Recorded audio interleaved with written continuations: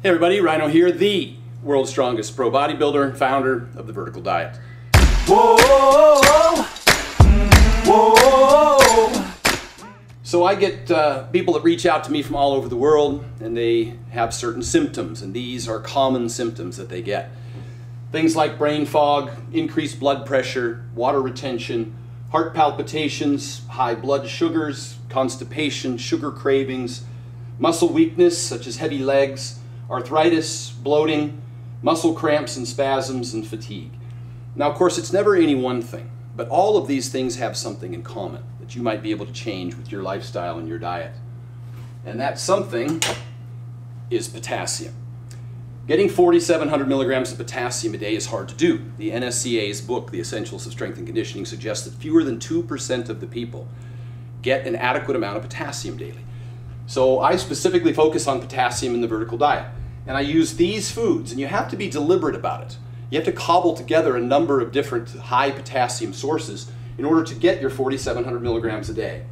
In the Vertical Diet, I suggest a daily potato, some fruit, cooked spinach, yogurt, salmon, and of course there's 100 milligrams of potassium in every ounce of red meat. So that can get you all together your 4,700 milligrams a day of potassium. Most people aren't getting those. There's additional sources you can get from avocado. Squash has 900 milligrams. Coconut water, you can use that in your para-workout drink if you'd like. The dried apricots and bananas, although high calorie, they also provide significant amount of potassium. Dried tomatoes. And notice a banana, although it does provide significant potassium, it's only half of that of a potato. So these are the sources that you typically would see in the Vertical Diet. Another reason being is that potatoes and oranges are high satiety foods. And the spinach and the carrots that I recommend are low gas foods. And so those are also good for your digestion. So if you're suffering from any of these symptoms, such as brain fog, high blood pressure, potassium is very important for regulating with sodium the water balance in the body. So you can definitely do a lot to prevent water retention if you get edema and you get swollen ankles and things like that. Getting adequate potassium is an excellent cure for that. Heart palpitations. Potassium's part of the nerve signaling, and so if you're having trouble with your heart palpitations, getting adequate potassium could solve that problem.